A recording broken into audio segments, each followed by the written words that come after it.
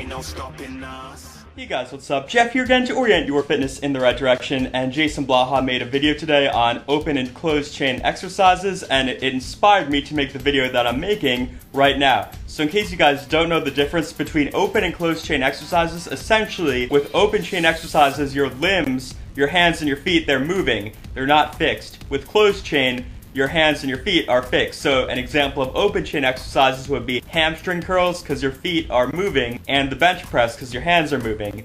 Closed chain would be push-ups because your hands are fixed to the ground, or squats because your feet are fixed to the ground. And closed chain exercises are definitely more efficient than open chain, and for me with my lower body, I had foot surgery twice. This is my second time, thankfully, so I'm moving on finally with my life. But anyways, because I've had foot surgery, squats and closed chain exercises are more difficult because I'm putting more weight and pressure through my foot. So I prefer open chain exercises right now. And the open chain exercise I really like, it's my favorite one in the gym. This is the standing hip machine. I don't know the exact name, but it's the standing hip machine, I call it.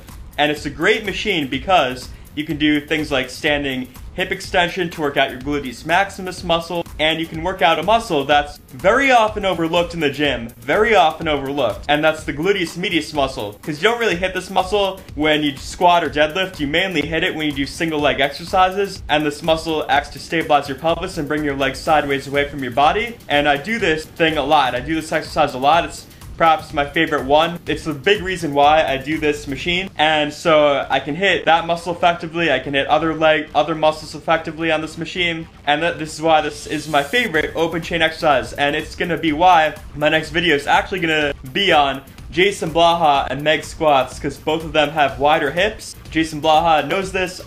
I'm not poking fun at him or anything, he does have wide hips. And people with wider hips, they get more knee issues because their legs cave in more. And so this is going to relate to my next video, the gluteus medius muscle and them, and I'm going to go into this whole thing more on how this is especially crucial to work out the gluteus medius when you have wider hips. It's a very important muscle to work out for everyone, but especially people like them. So anyways, hopefully this video helped you guys out. This has been Jeff once more, orienting your fitness in the right direction.